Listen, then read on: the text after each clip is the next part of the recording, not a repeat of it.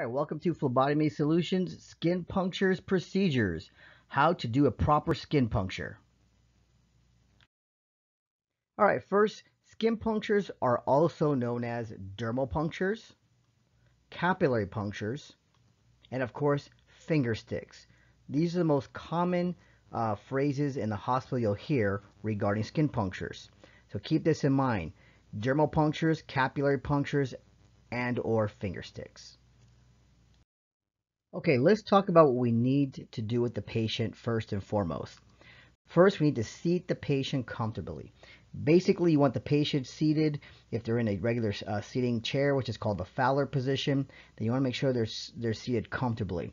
If they're laying down on the hospital bed, make sure they're propped up, seated comfortably. Then you want to ensure that the patient's hand is warm so that the blood circulates freely before sampling.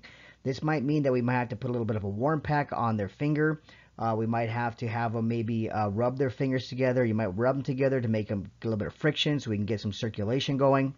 Also, we need to ensure that the patient's fingers should be straight but relaxed to avoid the effect which occurs when the fingers are bent. Again, we don't want the fingers bent. We want them relaxed and straight.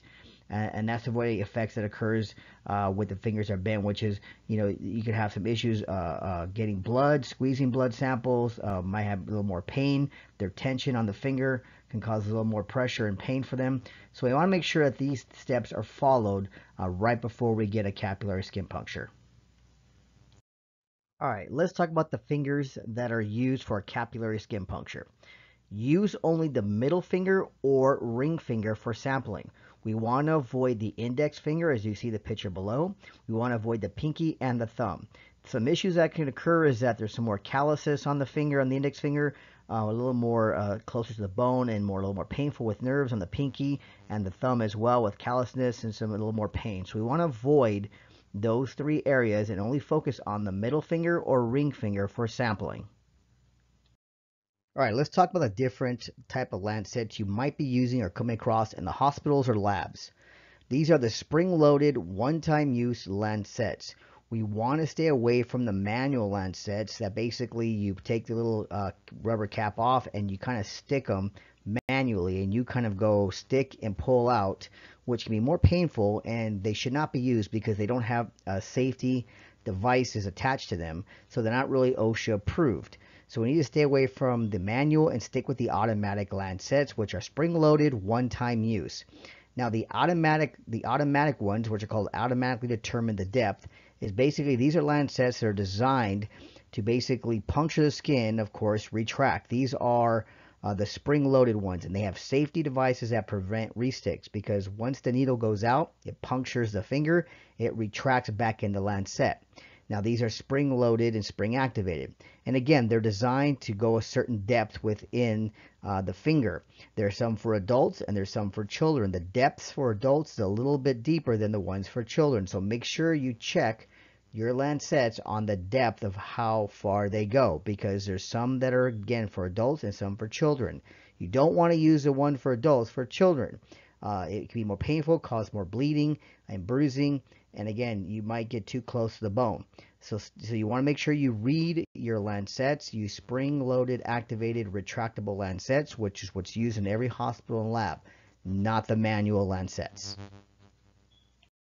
Okay, once you've punctured the finger with your capillary Lancet, you want to do a couple things. Using a rolling movement of your thumb, lightly press and milk the finger from the top knuckle towards the tip. This is a single milking procedure that you go from the knuckle and you move up towards the tip of the finger. And this stimulates the flow of blood towards the sample area. So again, your first milking procedure, bring it from the back of the knuckle to the tip, and then this stimulates the flow of blood towards the sample area. And you want to get a slight, gentle squeeze until you get your first drop of blood. All right, so let's talk about the always. Always wipe away the first drop of blood with cotton. This is always missed when doing a capillary skin puncture. Even when people do it to themselves, they always forget to wipe away the first drop of blood. Why? Why do we do this? Well, it could cause hemolysis. Now, The blood sample could be contaminated with alcohol and could cause hemolysis, which is the destruction of red blood cells. So if you do not wipe away the first drop of blood, it could have still some alcohol still embedded within the skin samples and the tissue samples there. And if you collect it right away without wipe away the first drop, you could have that alcohol in the tube, which again, when it interacts with the blood cells, could cause hemolysis, the destruction of the red blood cells. So always, always, always wipe away the first drop of blood.